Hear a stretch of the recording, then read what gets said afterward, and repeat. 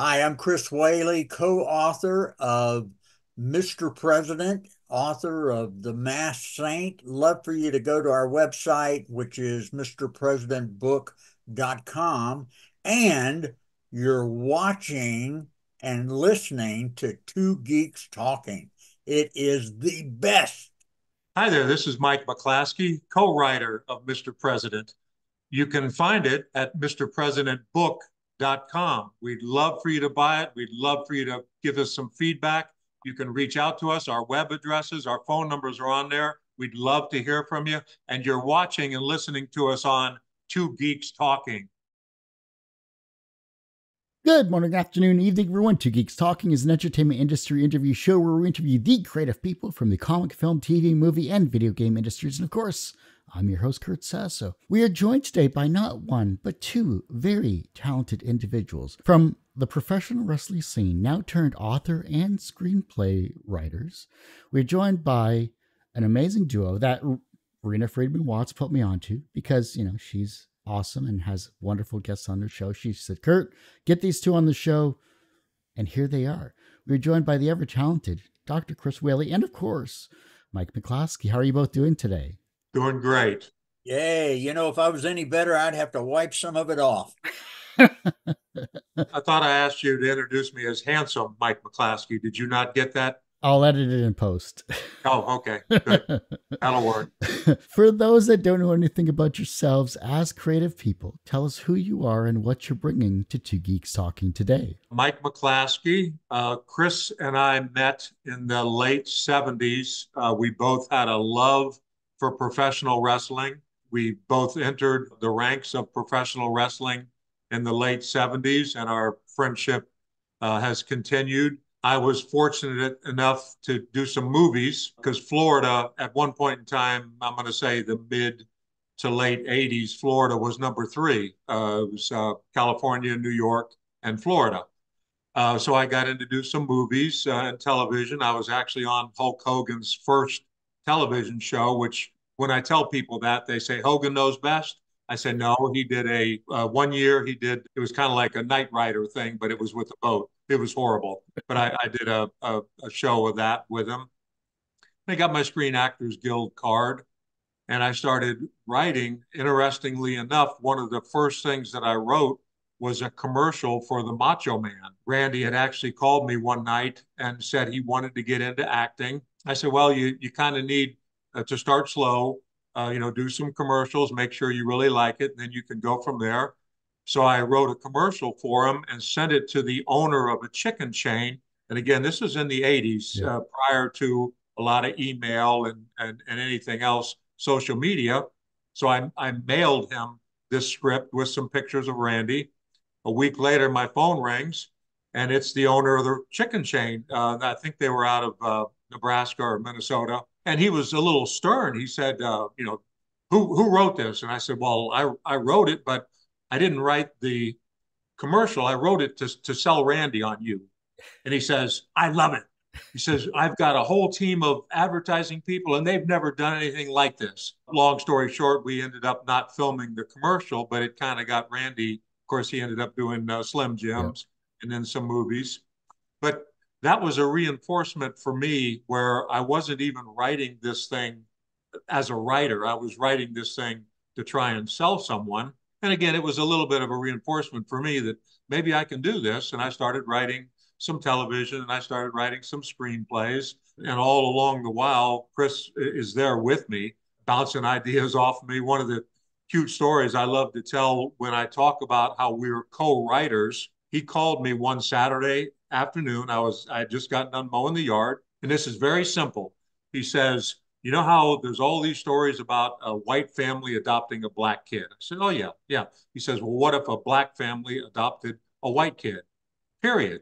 So then I took it and wrote a 100-page screenplay on that. So that's how we work together. He's very much an idea guy and he'll throw things at me. I'll bounce stuff off of him all the time. And this Mr. President started out as a screenplay, I want to say in the late 80s. And we ran it by Hulk Hogan, then let it sit for a long time. And then Chris had his movie out. Chris contacted me and said, hey, let's dust that thing off. and we rewrote it kind of for The Rock, presented it to them, and nothing really happened. And now we have it out in book form. I'm also an electrical contractor. That's what I do by day. And then I put on the cape at night and type. Married, got kids and grandkids. Wife and I have a nice place here in Florida and a small place up in Georgia that we pop in on every once in a while. And that's about it in a nutshell. How about you, Chris? Well, Mike and I got into wrestling in 1978. I wrestled from 1978 to 1988. My last 3 years in wrestling was when I was going to seminary in Fort Worth, Texas. I am a pastor. Wrestling was my dream. Ministry is my calling. I've been a pastor since 1988. I was a senior pastor in 3 churches. Last 8 years, I was on staff at First Baptist Church of Orlando, which here we call it Baptist World. We have SeaWorld, we have Disney World, Baptist World. First Orlando has over 20,000 members, so it's huge. And I got to serve there. When I got out of wrestling, went to my first church. Nobody trains you to be a pastor. I mean, you learn all this stuff in seminary. I went to seminary for 3 years, and you take, languages, Hebrew, Greek, because the New Testament was written in Greek, Old Testament was written in Hebrew. You take church history, you take education, all that kind of stuff, but nobody teaches you how to be a pastor. And so I went to my first church. I'm dealing with some people that are being treated very badly. I had a young lady in my church she was always the last one to come in, and she would be the first one to leave. She would drop her kids off at our children's program, and then she would come into the sanctuary, and then she'd leave very quickly.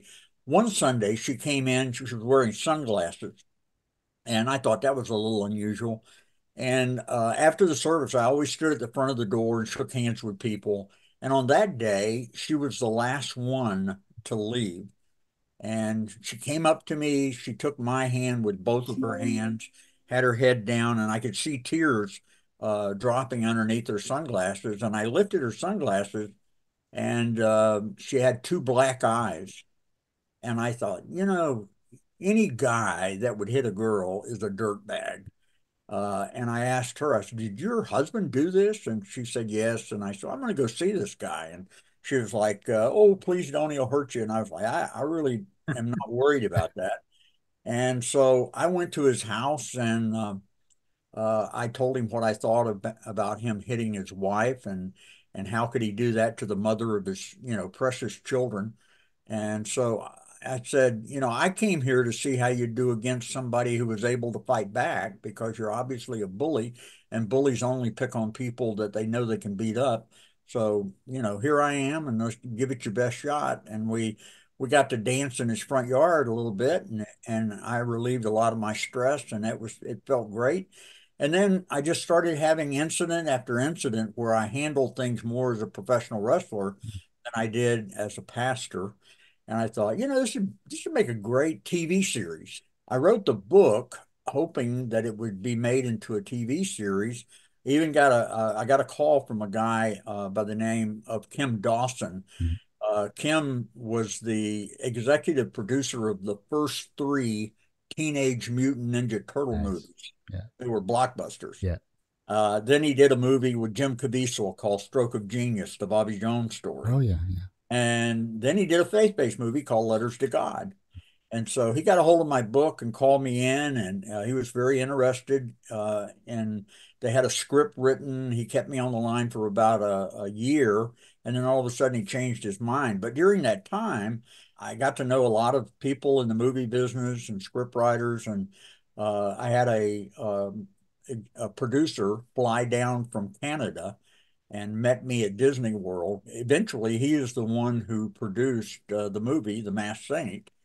And the movie came out in January of 2016, Best Picture at the 2015 International Christian Film Festival.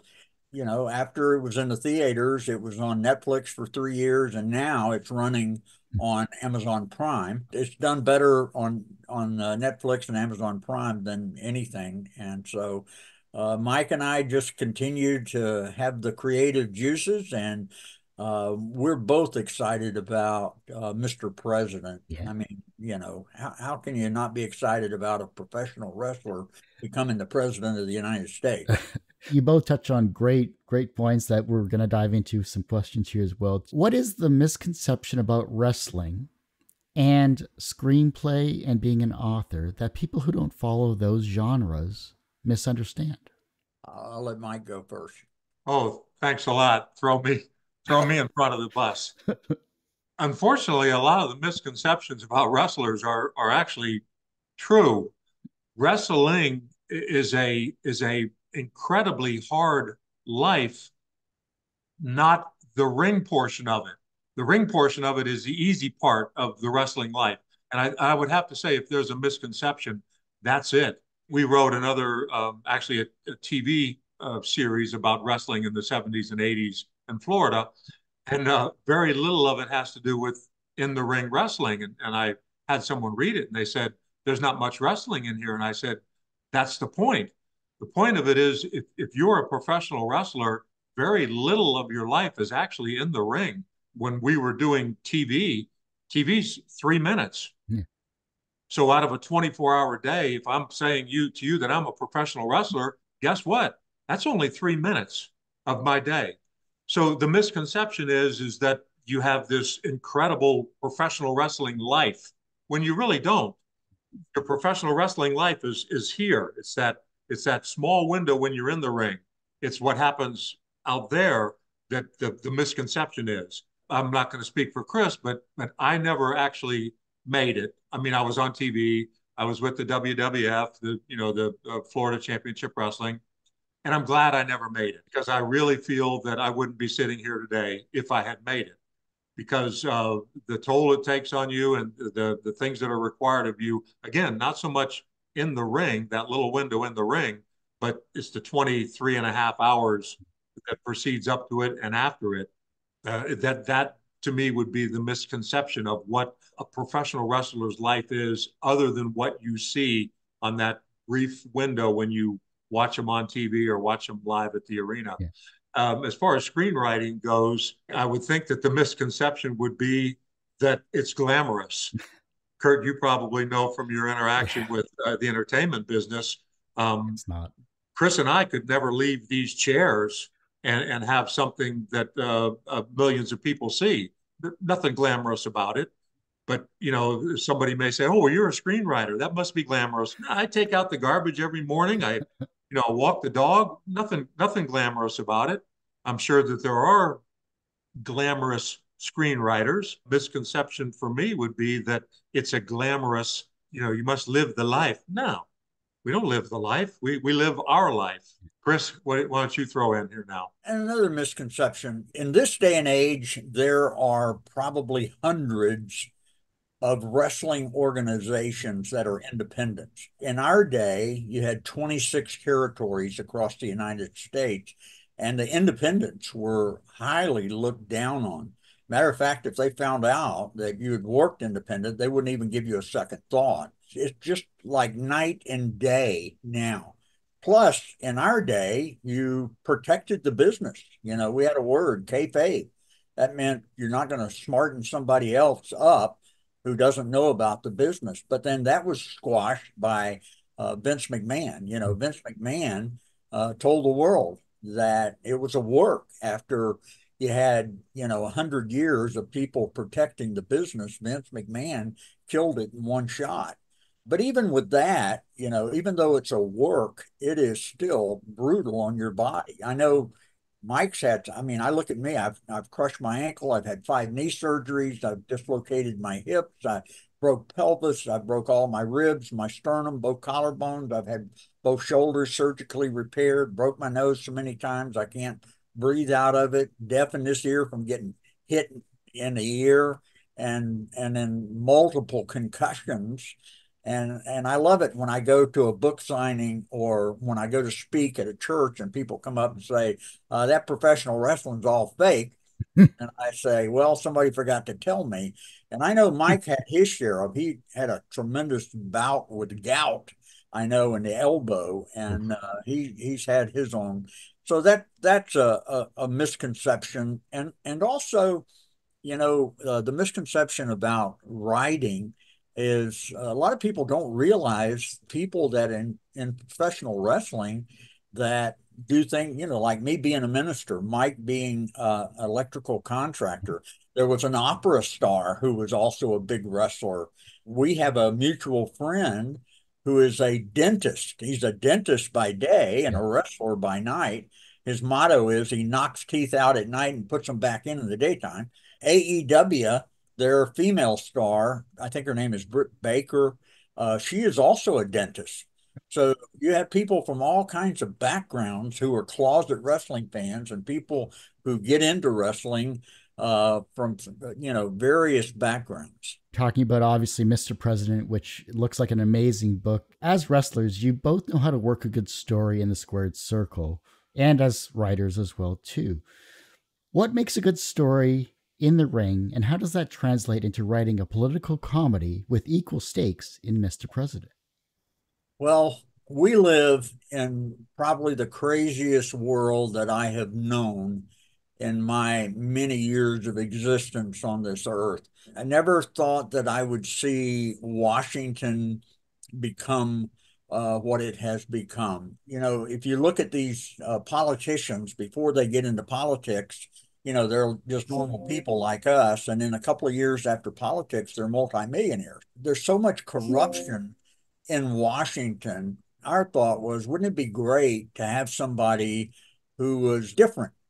And of course, Butch Vernon is way different as a professional wrestler, never even thinking about the presidency, gets conned into signing an autograph to a sleazy comedian who didn't know he's signing an agreement to be his vice presidential candidate, ends up being the president of the United States, and then putting his wrestling buddies in his cabinet and turning Washington upside down. I think that is a story that 99% of the people in the United States would love to see because they're sick of what the political corruption in our country has become. That's just my thoughts. Mike, you might have a different view. Like Kurt said, related back to wrestling, the simple breakdown of professional wrestling is you want to hate one guy and you want to love one guy.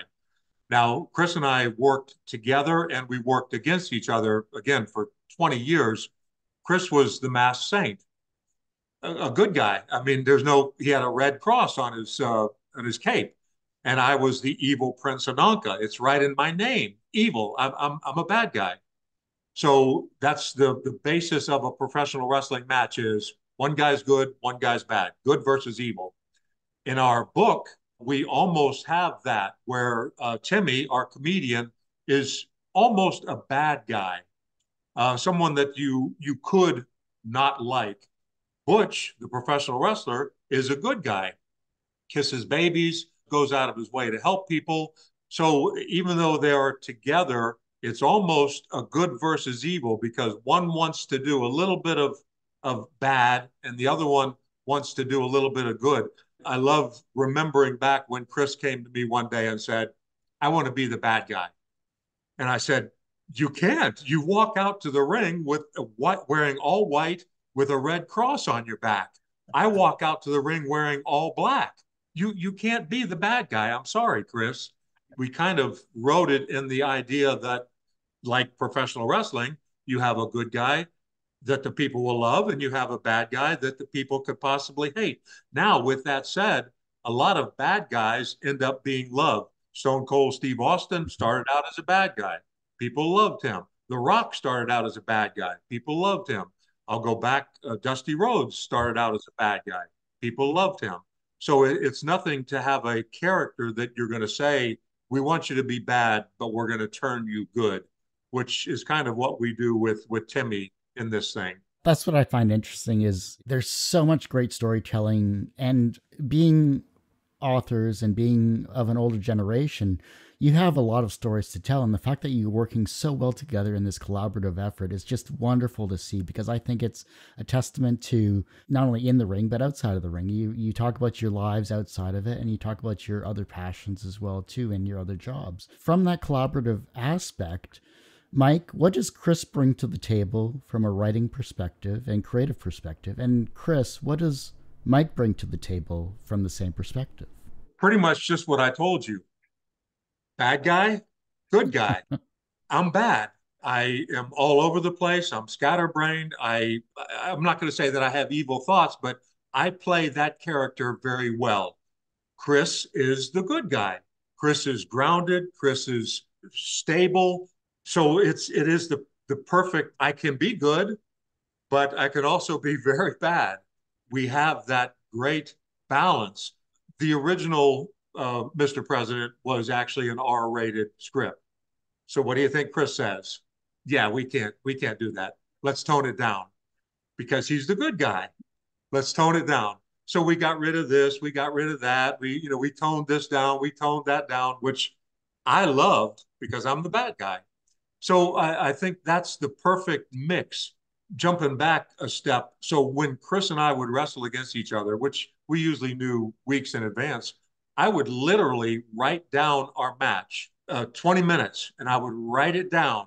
And then we would go over it over the phone. We would go over it when we got there. When you talk about writing, that's my core. I have to have something written down.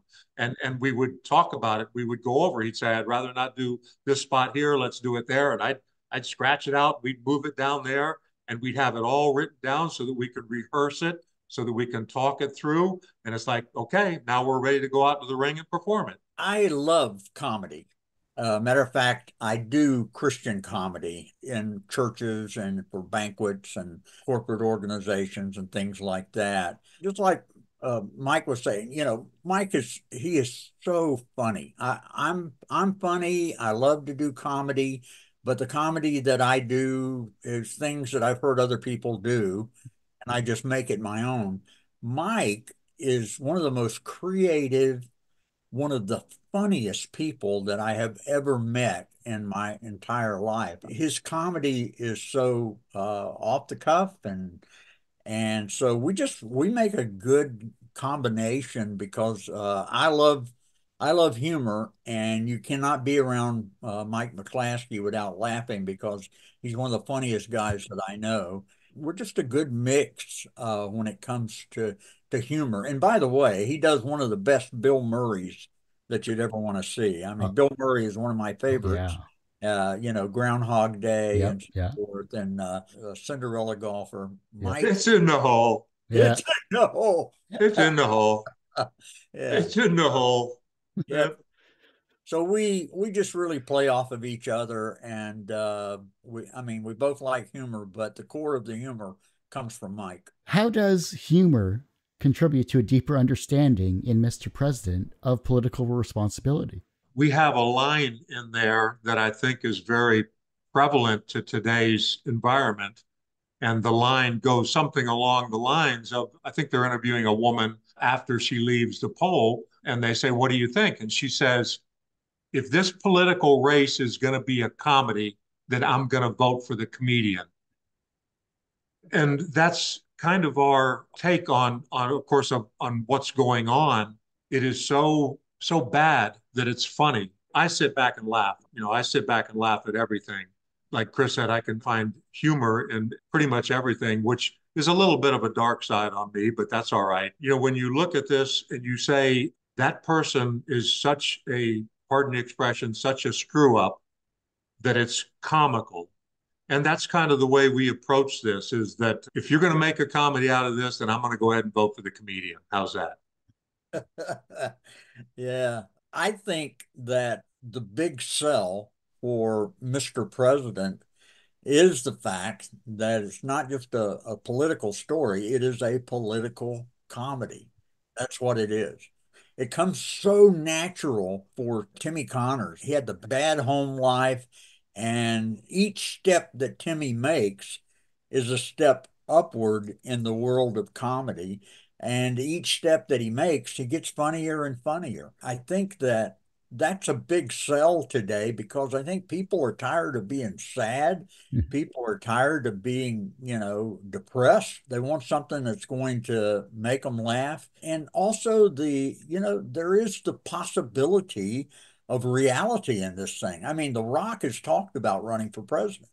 He missed a, a big opportunity Mhm. by not taking, Mr. President and making it his own. I just think that a lot of people are looking for something to laugh at and laugh with, and that's what they'll get with Mr. President. I was going to ask about, and you both have talked about the fact that I could see this as a series. I could see this as a film, whether it's a feature or a short. You're like, eventually, I think that this should be like on Netflix and on Amazon Prime and all those streaming services because it's too good to pass up. You both have the knowledge. You both have a great novel and series. I'm sure Mike already has the script already prepped and ready and dusted off every so often. So I say keep pushing that angle, and I'll be in the front row with the popcorn and the 3D glasses. Let's get it going. Yeah. Well, it's a great opportunity. The possibilities of the WWE taking this is not as good as perhaps AEW. AEW is up and coming, and they're blowing it out of the water. They got sellout crowds, and they got great reviews on TBS and TNT, where their live shows are shown on Wednesday and on Sunday nights. An organization like that could take this and make it something. You know what really made the WWE? It was a movie called Rocky 3 Oh yes. because Hulk Hogan had his first appearance on the big screen in Rocky 3. And of course, that was the height of his career. He was probably over 300 pounds and really juiced up. Yeah. But after that, man, everybody wanted to watch the WWF because that's where Hulk Hogan was. The AEW could take this and make their champion the champion and use all AEW wrestlers and make it their own. So it's really open for any big wrestling organization that wants to take the next step because, movies are what drive people to things. And this is going to be a great movie one day. That's what I find interesting. You're developing characters from start to finish. You're both working together collaboratively here. When both characters were created for this series, when you started the concept to its finished product, what did you learn from the characters and what did you learn from yourselves? Well, I learned that everybody wants to laugh. I've said that before, but I'll say it again. Everybody wants to laugh and have a good time. You can't be around Mike without laughing. And so I actually, he doesn't, I'm sure, but I actually see a lot of Mike and Timmy. And I think that's why it was so easy for Mike to write, about Timmy because, that's him. Butch, is easy to write because he's a good guy, and that's what I portrayed. And so, we just both worked off of each other to come up with that. Just so you know, and I don't know that you're familiar with this name, Pat Paulson was a comedian in the 60s and 70s who used to run for president every 4 years. Great. Very deadpan. I don't know how, Chris, what are the term to use to describe him? Very vanilla, very bland. But he was on Johnny Carson Tonight Show. He was on Rowan and Martin Laugh-In. We just saw him on a rerun of Carol Burnett the other night. He would legitimately pretend run for president every 4 years. They had bumper stickers, they had T-shirts. People would put signs in their yard, Pat Paulson for president. That's kind of where I started this whole thing. Again, that was the 60s and 70s. But then I said, well, what if you bring it forward to where we have the internet, where we have the social media, and you have a comedian that decides he wants to do that. Again, the purpose of Timmy running for president every 4 years is to line his pockets because he wants people coming in to see him, his comedy act. And again, that kind of turns on him in a positive way, which kind of throws him for a loop. But that was kind of the basis of this, where I originated the character for that. And then oddly enough, we did originally write this for Hulk Hogan, presented it to him, heard nothing, and then 6 months later he was on the Jay Leno Tonight Show announcing he was going to run for president. No correlation there. Couldn't have had anything to do with it. And then again, fast forward years later, we rewrote it for Dwayne "The Rock" Johnson. We handed the script to his dad at a luncheon and said, we think this is funny. We think Dwayne would be perfect in it. He has a production company. And then sure enough, 6, 7, 8 months later, Dwayne's on the cover of People magazine saying he might run for president. No correlation, no, nothing. It's where you drop a hook and people are biting on it. Hulk bit on it. The Rock bit on it. So the concept of what we've written is like Chris said, it's a real concept. If I was to say to you, we're going to have a non-political person run for the office and he's going to win, would you say that'll never happen? Yeah, 99% of the time. Well, I'll introduce you to Donald Trump. Yeah. So to say that a non-political person can't win the presidency, no, that can happen. So for us to say we have a comedian who's non-political running for president, yeah, it could happen. Is there anything I haven't touched on you'd like me to ask you both? Well, I think Chris and I both kind of touched on it a little bit. We're normal people. We're right next door. We never want anyone to think that we have our email address and our personal cell phone numbers on our website. That should tell you something. One of the hardest things about, I think Chris will agree with me, one of the hardest things about writing is getting someone to acknowledge you, getting someone to answer an email, getting someone to look at something, primarily because there's no contact information. We're just the opposite. You want to contact us, you want to call us, you want to email us, hey, go right ahead. We're right next door. You want to come knock on my front door, just don't do it after 10 o'clock at night, Yeah, he stole my thunder on that because I agree with everything he said, because we do have our personal email address and our personal, cell phone numbers on MrPresidentBook.com. I want people to know that there are actually people out there who will respond to them if they've got questions. I wrote a book without Mike. He did write a script for it. I got in touch with my feminine side. I wrote a Christmas book.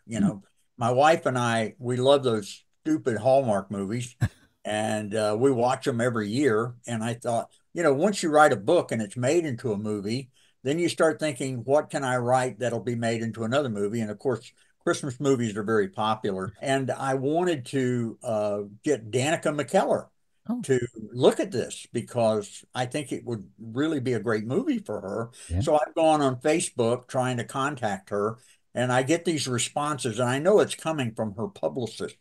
And she says, send me a Facebook request and text me or whatever. And I respond, how in the world do I do that? Because you're a popular figure. You don't have a regular Facebook account. So how can I do that? There's no way to respond to her. And I've gone on IMDb Pro to get her manager's email address and all of that, but you get no response whatsoever. With Mike and with Chris, you got questions, you get a response. May not be that day, but it'll be the next day or the day after. You'll always get a response from it. The personal connection in this fast-paced world these days is disheartening to a certain extent because I'm 44, so I'm not that young. But I think it comes back to, I used to go downtown with my friends. We used to connect and talk and go to movies and play pool. And, I talked to a friend of mine more recently and he's like, yeah, his son doesn't want to leave his computer, his bedroom or whatever. It's just like, technology and times have changed, but I think these types of interviews help reconnect people. I think that you're both very personable people as well, both Chris, yourself, and Mike. And this conversation we're having is hopefully going to open eyes to an amazing series with not only Mr. President, but with everything else that you create in the past and in the future. Yeah. Hey, Hey, Chris, go should ahead. I tell them the joke about our standard line when we hand someone a script, what we Sure. say to them? Yeah, go ahead. Okay. So, Kurt, we have a standard line, and we've handed out numerous scripts, not just this one, to numerous people. And the line is, can you tell me when you leave here, which door are you going out? And they usually look at us kind of puzzled, and they go, "What do you mean?" I go, "Well, are you going out the front door, or are you going out the side door, or are you going out the back door?" And they go, "Well, why do you want to know?" And I said, "Well, because we want to know which garbage can we can pull the script out of once you walk out." Now, with that said, when we handed Dwayne Johnson's father, Rocky Johnson, the script, he was with he had a publicist whose name is slipping me right now. And I saw the publicist a year later, and guess what the publicist told me Rocky Johnson did with our script when he left the place? Hopefully read it. No, he put it straight into the garbage can. The publicist pulled it out, read it, and then went to Rocky and said, "You need to read this. This is good." So I say that jokingly. I say, which door are you going to be leaving? Because we want to know which garbage can to go look at. I say that as a joke, but that's the reality of this business. If Chris or I hand someone something at an event, it's pretty much guaranteed that as soon as they walk out that door, they're going to just drop it right into the first garbage can that they see, which to me is disrespectful, Yeah. you Yeah. know. Well, I think, Kurt, you probably got an unbelievable audience that follows you. And when they follow you, they enjoy what you give them. So the same thing with Mike and I. What we portray to people is something that your audience can say, hey, you know what?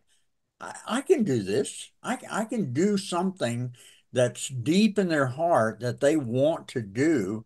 And maybe, Mike and Chris can inspire them to fulfill their dreams because we get turned down all the time. And just because you get turned down doesn't mean that it's the end of the world. You look at the gal who did the Harry Potters, she's a billionaire.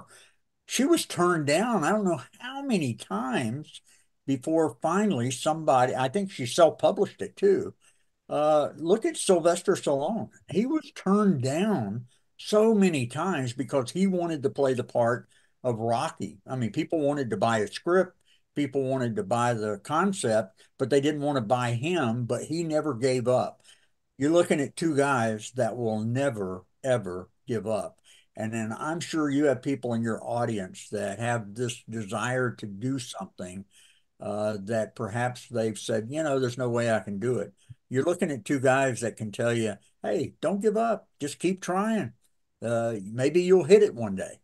No truer words have been said. Truly, I think that's wonderful, great advice. And I tell a lot of people that come on the show that put themselves down during the show, it's like, no, look, you're here, you're promoting yourself, you're promoting your passion for what you're creating, whatever that may be. And this is just one interview in thousands you're going to do just to push yourself forward. So I think, yes, I completely agree with everything that you both have said. Everyone has one person that inspired them on their path to where they are today. Who was that for you? The guy that inspired me the most is a guy by the name of Dr. Jess Moody. When I went to college, never planned to go to college. I actually went down to college because the young lady I was in love with, who has been my wife for almost 49 years, was going to college. She took me to church, and I heard this guy speak, Dr. Jess Moody, and he was just one of the most amazing people that I had ever heard. He also was Burt Reynolds' pastor. When I was in college in the 70s, Burt Reynolds was the number one box office draw. And Burt Reynolds was from West Palm Beach, and that's where I went to college. And Jess Moody was the pastor of the First Baptist Church of West Palm Beach. He married Burt Reynolds to Lonnie Anderson. I know that didn't work out, but he was just the closest friend that Burt Reynolds could have. And Dr. Moody was just an unbelievable guy. He made you feel like $1 million when you were around him. He left West Palm and went to California and was a pastor out there and had a ministry to TV and movie people while he was in California. Matter of fact, Dennis Quaid, the Quaid brothers, Randy and Dennis, were a part of his church out there. The big tall guy, Magnum PI, what's his name? Tom Selleck. Yeah, Tom Selleck was a part of his church and his brother also, and a lot of other TV people, Dom DeLuise, a lot of people that were a part when he was in California. Dr. Moody just had a way of making you feel like $1 million, and he never turned anybody away, and he inspired me tremendously to just be kind to everybody you meet and do everything you can for the people that you meet and not expect anything back. That's probably the one that's made the biggest impression on my life. First, I guess I kind of need to preface this by saying it's very, very hard to impress me. Not that I'm better than you, but Chris, as an example, Chris impresses me. And if you knew Chris the way that I knew Chris, you would be impressed also. As far as one person, that would obviously have to be my father. I'm 6'1". When I was wrestling, I was 280 pounds. My father was probably 5'5", 5'6", 165 pounds, non-athletic. He was a businessman who built everything on his own, was never given anything. He didn't go to college. He had a very rough life. He was sickly, for lack of a better term. I worked for him in his electrical business. So picture a 26-year-old me, again, 6'1", 6'1 and a half, 280 pounds, sitting at a desk that my father paid for with his sweat. And he comes walking into my office and he's standing there looking at me. And I look up and I said, yeah, like, what are you looking at? And he looked at me and he says, I'm impressed by you. And I said, really? You're impressed by me? And he says, yes. He says, what you have done, what you can do, and what you will do, he says, that impresses me, which that almost drove me to tears, because here's a man that just meant the world to me and was given nothing. And he was giving me everything, everything, just so that I could move forward. So again, when I meet someone and I think of my father, and I meet someone and someone says, well, I've done this and I've done that. And I dig a little deeper and I find out, well, you did it because your parents financed it. And then I say, well, okay, I'm not really impressed, again, because I go back to my father, who did everything on his own and paid for it with his life. And then it's kind of like, okay, so when I'm around people and they try and impress me, and I just come off as aloof, sometimes maybe I offend them, but it's kind of like, you've got a real high mark to meet. I'm out of screen there, but when you're trying to impress me, if I could move my hand about another 6 foot higher, that's the mark that my father left. So if you're trying to impress me, you better go out into the garage and get a ladder and start climbing up it, because you've got a real high way to go. And I pale in comparison to my father. Thank you for asking that. And I shed some tears for you, just to let you know that. Wow, that touched good. me, actually. That's really good, because I think back to my single mother, my mother that, well, she's remarried, but she raised me as a single parent, and so yeah, that touched me. That's good. Yeah, like in your instance, you have a very high bar. So when you come across someone else that says, well, I'm doing this and I'm doing that, and then you look at what your mother did, it's kind of like, okay, good for you, but it pales in comparison. Yeah. Okay, wipe the tears. Come on, straighten up here, Kurt. Well, I knew Mike's dad, and he was an impressive. Every time we wrestled, he was there with a camera. Nice. Every time. And matter of fact, some of the old videos that we have are from, Mike's dad taking those videos. And Mike knew my dad. My dad had a third grade education. He was a long distance truck driver. My mom had a seventh grade education, but yet they were just, great people. Like Mike's mom and dad were just great people. They were thrilled with the accomplishments that Mike and I both made. We were very blessed to have them in our life, and we're trying to do that with our own kids and grandkids. That's good. And I'm sure you're both succeeding very well in that respect. From a professional standpoint, you are both successful not only in the ring, but as screenwriters, as writers, as well as Chris being a pastor and Mike being in the electrical businesses. Professionally, you're successful in that regard. Do you consider yourselves personally successful? That's again, that's a good question, and that's when you go on a scale. The short answer is yes. You wake up in the morning, you put your clothes on, and you go do what it is you have to do. The longer version here, I have an older brother who unfortunately is not doing well. My brother and I both ran a business, and we filed for bankruptcy on a Friday. I got up Monday morning, put my work clothes on, and went to work. He never recovered. Your attitude is what will allow you to say whether you're successful or not. I have a winning, successful attitude. I want to go out and do things. I want to get up in the morning and I want to work. I want to provide for my family. I want to write. I want to do this. I want to do that. When I look at that, I say, then I am successful in having a goal. May not be successful in accomplishing that goal, but I'm successful in having a goal. You hit on it earlier in the conversation of young people that sit and play on their phone all day long or aren't working because they're collecting a check from the government. I don't see that. I don't see that at all. And I don't see how you can consider yourself successful if that's what you're doing. Not so much the accomplishment of that goal, but having that goal and striving for that goal. Now I'm successful because I have a goal and I'm striving for it. If I ever stop, if you ever do this Zoom and you see me on the couch in my pajamas at 2 p.m, then guess what? You can say Mike's no longer successful.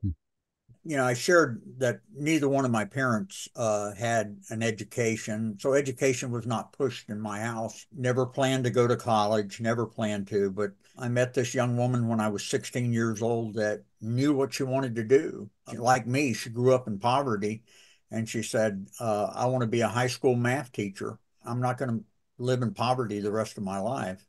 And so that's why I went to college. And then my life changed when I went to college. That's where I met the Lord, my first semester in college. And I became a Christian. My life changed. That's when I started being successful because of that. My wife and I have two girls. Our oldest one is the same age as you, Kurt. 44, and our youngest one is 41. Both of my girls graduated as valedictorians. Nobody in our family, had graduated from high school until I graduated, and in college, and then nobody had ever gotten a doctorate. I remember the day I got my doctorate, my dad was there. And after I received my doctorate, my dad came up and put his arm around me and he said, son, I just want you to remember something about them degrees. That's the way he said it. He said, them degrees are just like another crook in the pig's tail. It doesn't make the ham any better. And so, my dad had a way of keeping me humble. But I've often said that if you took everything away from me and all I had was my wife and my two girls, I would still be a very successful, rich person. That's what I think. I'm very blessed because I have people that love me and people that I love back. I have great friends, and Mike is more than a friend. He's more like my brother. So I'm just very thankful for any success that I've had, but none of it has been because of me. It's been because of other people. The reverse of success is failure. How do you deal with your failures? Well, failure is never final until you quit. Failure is not final. You just keep getting back up and you keep going. I mean, I'm a little bit different than Mike. I think I can get depressed a lot easier than Mike can. But after I get over that, I'm going to put my work clothes back on and I'm going to get at it again. And I'm not going to take no for an answer. And if they don't like that, I'll find something they do like and I'll just keep trying. I refuse to fail because tomorrow is another day and You got another opportunity for success. We've both been fired before. So you could say you're a failure at that job. No, because Monday morning, guess what? We're right back doing what we love doing again. When I became a state certified master electrician in the late 80s, my father was still alive, which that's even a cute story because that's supposed to be a 4-year process, but he made a couple phone calls, slid me through in about 2 years. One of his top supervisors came to me and said, "You'll never succeed at this." He's since passed a long time ago, but if he was still alive, I'd pick my phone up and call him and say, "Hey, man, guess what? Guess what I'm still doing?" Chris is a lot like me. The best way to find out whether I'm going to succeed or not is to challenge me because I'm not going to lose. Even if on the scoreboard I lose, guess what? I'm not going to lose. This is kind of getting off subject, but years ago I went up north to visit some family, and one of the guys was real cocky. And I had never played racquetball before. I had played tennis, but I had never played racquetball before. He said, "You want to go play racquetball?" And I said, "Sure." First 2 games, he completely destroyed me. He basically challenged me. He said, "You're horrible at this. You suck at this. You're defeated at this." And he said, "You want to do one more game?" And guess what? I ended up beating him. The best way to find out whether what I'm made of is to challenge me at something. And again, I'm pretty sure Chris is the same way. You want to find out what we're made of, challenge us. Because even though we may not win when the score is done, we will have won because you'll know that you've been in a battle with us. Neither one of us, because neither one of us are going to quit. Fire me on a Friday, guess what? You'll find me on a Monday doing the same thing for somebody else. I got no problem with that. The younger generation is looking at your works and they're becoming inspired to be creative in their own way, whether it's as a writer, screenwriter, maybe a pastor, maybe something creative in their lives, maybe you've inspired them in some way, shape, or form. And the fact that you have the younger generations with you, you're inspiring them either consciously or subconsciously. How can they inspire the generation that follows them? Don't stop doing what it is you're doing. Chris hit on it earlier, where the younger generation is so social media driven. We have younger people that will say, "I applied for a job." And I said, "What'd you do?" They said, "Well, I filled out the application online and sent it in." I said, "Did you drive to the company and go knock on their door?" "No, I didn't do that." "Well, why not? Don't quit. Keep doing what you're doing." Chris preaches. I don't preach. But what I do is I tell people, if you look at my life and you think my life is successful, then get behind me and follow my footsteps.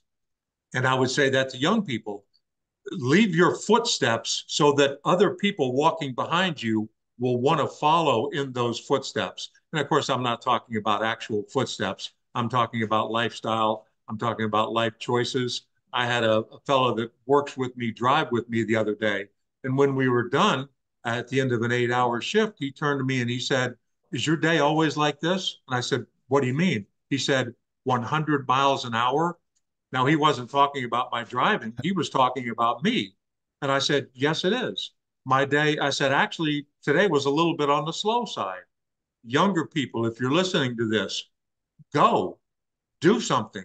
Leave footsteps so the people that are behind you, the people that are watching you, are impressed and want to follow your footsteps. Like I hope you maybe want to follow my footsteps. With my 2 girls, when they were growing up, I made an agreement with them. I said, "If you make all A's on your report card, I'll give you $50.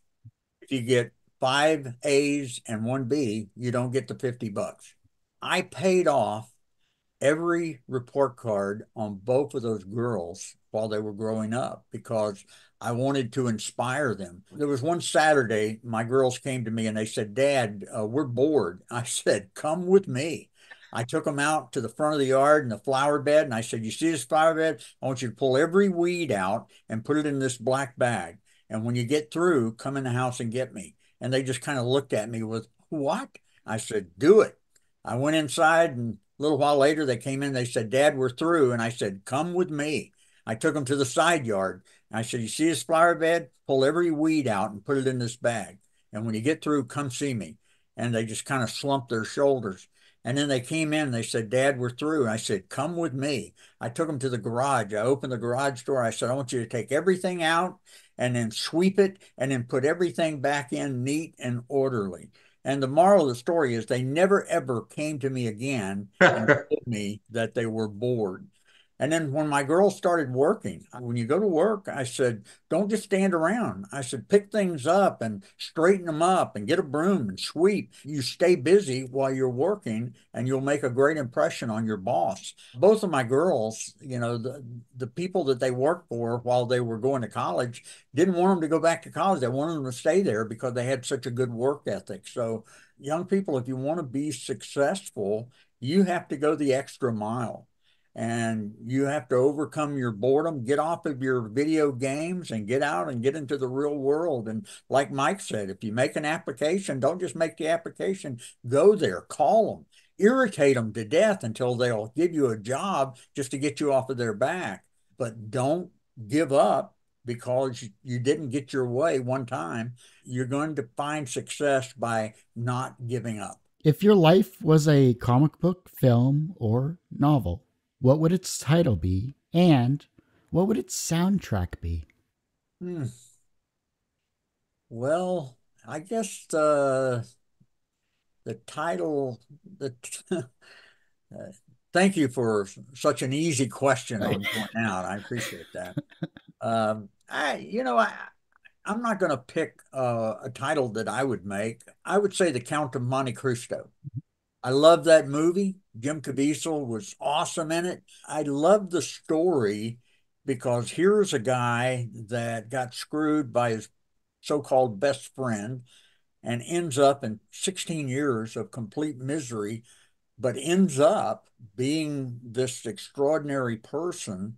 That would be my life. I mean, I haven't had 16 years, but I have those momentary lapses where I fall into failure, but in the end, I'm going to be like Jim Caviezel and overcome it. If there was a musical soundtrack, it would be that I can't even think of the name of that Dancing Dragons or what's the name of Imagine that? Dragons. Imagine Dragons. Imagine Dragons. Yeah, that song that they did, and I can't even think of the song, but I'll think of it after we get off.